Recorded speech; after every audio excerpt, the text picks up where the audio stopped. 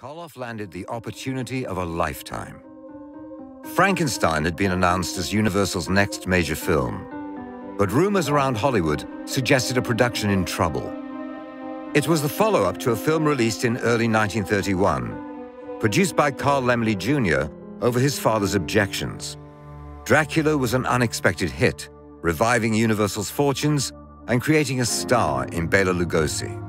The novelty of it just struck the right chord with America. It was like it was a lightning rod for all of the fear and anxiety in the culture. You know, Dracula was that mysterious, draining force at everyone's door, a very appropriate, icon for the beginning of this bleak time in America. Carl Laemmle needed another hit. Two of Universal's greatest silent successes had been The Hunchback of Notre Dame and The Phantom of the Opera, with the man of 1,000 faces, Lon Chaney Sr.